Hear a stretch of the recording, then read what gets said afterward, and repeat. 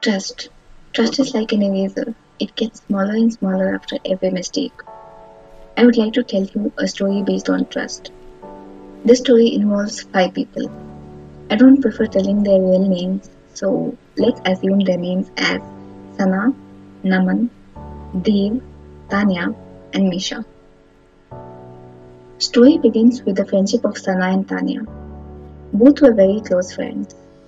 They shared their happiness and sorrow with each other. In 1.5 years of their friendship, they became so close that they even started sharing their secrets with each other. Naman was a mutual friend of Sana and Tanya, and Sana had feelings for Naman, which she had shared with Tanya. Sana used to tell Tanya about almost most of the conversation between her and Naman. One day, Naman gave a surprise to Sana, which made her very happy. But Naman told her not to tell anyone about the surprise. She wanted to share this with her friend Tanya, so she asked Naman if she could tell her about this. Naman said, if you trust her and you are sure that she will never tell anyone about it, then you can tell her. Sana was so happy that she immediately messaged Tanya and shared her happiness. Tanya also promised Sana that she will never tell about it to anyone. After this, as always, Sana used to tell Tanya about her conversations with Naman. In between all this, they met a new friend, which is Dev. For Sana, he was a friend, but for Tanya, he was as a brother. They used to talk to each other on conference calls for hours together, just making fun of each other and telling what all they did the whole day. Also, some secrets which they never told anyone else. After some time, Dev started avoiding Sana, and whenever she asked him why he's avoiding her, he used to say, no, I'm not avoiding. It's just that I'm a bit busy with my projects and stuff. But one day, after Naman's surprise, when Sana was helping Tanya with something, Tanya shared the username and password of one of the social media accounts with Sana. Sana signed in with Tanya's account and was about to do what was needed to help with the problem. That is when she saw Dev's conversation with Tanya on that account, which she wouldn't have checked if she didn't see her name in that conversation. So as said, Sana saw her name in the conversation, which made her curious to know what is that they were talking about her.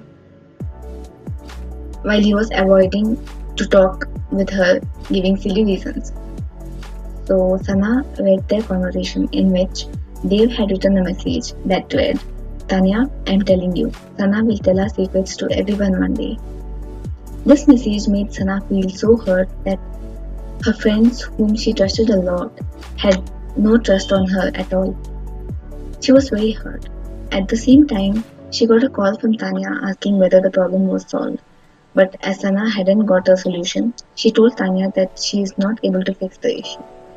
Then Tanya said, let it be, I'll see some other way to fix this issue.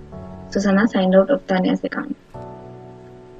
The same day, after a few hours, Sana sent the screenshot of that conversation to Tanya and asked her about this, as that was the only thing going on in Sana's mind since she saw it.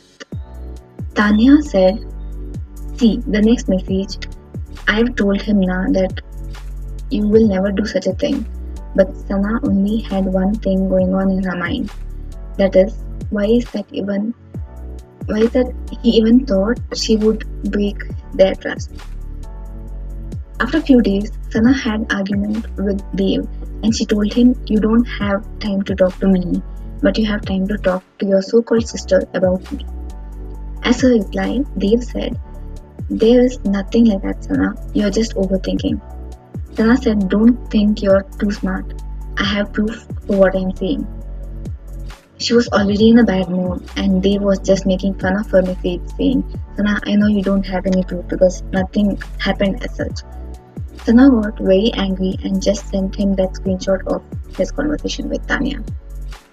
This proved him wrong, which made him very angry, and he immediately called Tanya and started shouting at her for giving Sana her account credentials. Tanya wanted to talk to Sana about this and clear everything, but Dave told her there is no need of talking to Sana. So, listening to her so called brother, she dropped the plan of talking to Sana. Everything was normal between Sana and Tanya. After a month of all this, one morning Sana got a message from Naman which read, "Is life a joke to you?" Seeing this message, Sana replied to him, "No, but why such a question? What happened?" She didn't get any reply from Naman the whole day after this message. Sana was going on texting him, hoping to get a reply. And finally, at the evening, he replied. He asked Sana, "You told Misha about this surprise?" Sana said no. He asked her then, "How did she come to know about it?" She said, "I have no idea." Naman said, "If it's not you or me, the only person left is Tanya." Sana argued with Naman as she had complete trust on Tanya that she would never do such a thing. She started telling Naman maybe someone has hacked one of her accounts, but Naman shouted at her saying hacking is not a child's play, so this is not hacking.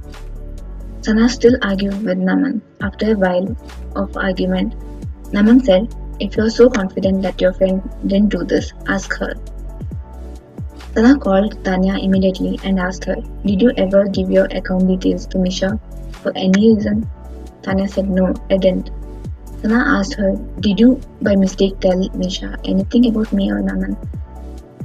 Her answer was still no. She asked Sana why is she asking such questions. Sana told her everything. And Tanya was like, no, why will I even tell anything about it? I haven't. Sana sent their call recording to Naman and told him, "See, I told you. Tanya will never do such a thing. I trust her." Naman said, "Okay, I'll find out whoever it is." Sana replied to him saying, "Yes, please. I would also want to know who did this." Naman was very angry and his next message was, "I'll give one last chance. If Tanya has done this, ask her to confess.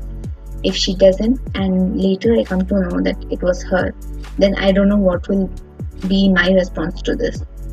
Sana was worried that she might lose his friendship because of some stupid person's work. So she again messaged Tanya saying, "Tanya, Naman is really very angry. If it's you and he gets to know from someone else, I might lose his friendship, which I don't want. So, you know that. So please swear on your mom that you didn't do this." Tanya's next reply was, "I guess I should tell you. Just give me 5 minutes. I'll reach home and text you." After exactly 5 minutes, Sana got a message from Tanya. "I think I should tell you. Yes, it was me who told Misha about you and Naman." Sana was shocked. This broke her trust. She replied to Tanya, "I trusted you, never expected you would break my trust." Tanya said, as if she never broke my trust. That is when Tanya spoke to Sana about what had happened after Sana sent the screenshot to Dev. And as a revenge, she did all this. But this was not the right thing according to Sana. Sana shared the screenshot with only those two people who were involved in that conversation. But Tanya involved two others who were not at all a part of this, that is Naman and Misha, which according to Sana was wrong. So after all this, Sana stopped telling Tanya her secrets. At least those secrets related to Naman. At the end, I would like to tell you, trust takes years to build, seconds to break, and forever to repair. Guys, whose mistake was it according to you? Do let me know your opinions in the comment section. See you all in the next video. Thank you.